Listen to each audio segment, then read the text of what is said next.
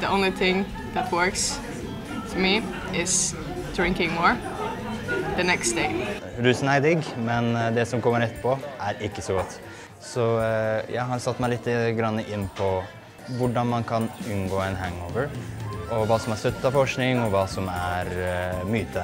Vi har spurt litt hva studenter i Bergen mener er gode tips for å unngå hangover, og så kan vi sammen lære litt hva som funker, og hva som er enten placebo eller har andre effekter på kroppen.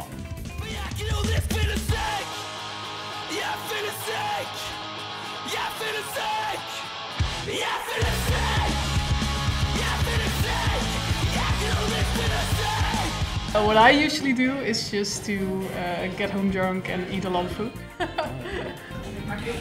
I think eating something very fatty. A hamburger. Fats, the salts, everything what's in there usually helps with, I don't know, the breakdown of alcohol. The salts definitely help with like keeping the liquids and water inside your body, and helps it like pick up liquids better. Yeah. But we already consume a lot of salt in our daily diet, so we don't really need more. But at least it feels good to be it doesn't feel good to be hungry and hangover at the same time. No, exactly, yeah. You know? And the next day you probably can eat food because you feel so bad about the alcohol. I know it. Yeah. Like an empty stomach.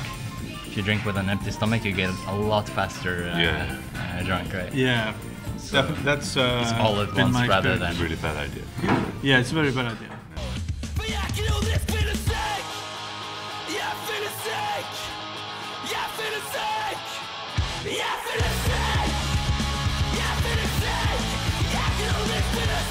The only thing that works for me is drinking more the next day. Or just continue drinking. Alright. At some point you could actually get hangover and drunk at the same time. That is the worst. That's the worst. Yeah, I drink a lot of water after a night out. Oh yes, so you chug a lot of water before you go to bed. Yeah, but I still get the hangover. I just don't get so dehydrated. The kidneys, they have a system to keep the water inside our body, but the alcohol sends a signal to just let everything out.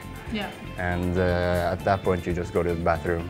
Yeah, and yeah. You get really dehydrated from that. Yeah. So it's recommended to drink at least a cup of water for every unit of alcohol.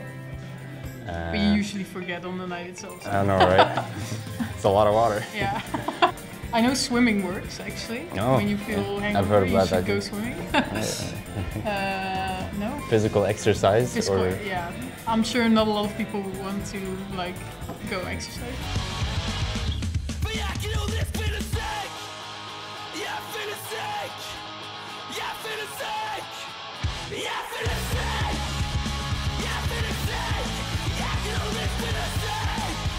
When you're drinking alcohol and you're getting drunk, you're kind of paying the price of having a lot of that fun with being hangover. Yeah, so it's like a zero-sum game of like happiness is constant, and when you take too much, you have to give it back. Alcohol does actually like release serotonin, which it is does. kind of a happy drug, as it's so well known. So in it the does brain. make you serotonin happy. Yes. Yeah, okay. Absolutely. Okay to be hangover, and you still try to live a normal life, and you still try to get out of the bed and like stand up and actually walk outside and go for a walk, or like try to just do normal stuff. Yeah, and role play. Yeah. That's 100% true, because there is some sort of depression too that comes from the hangover. Serotonin levels go up, they gotta go down again. It's the same thing. So going up and doing something like exercise is like the only thing that is scientifically proven to improve your moods. Har inte räcker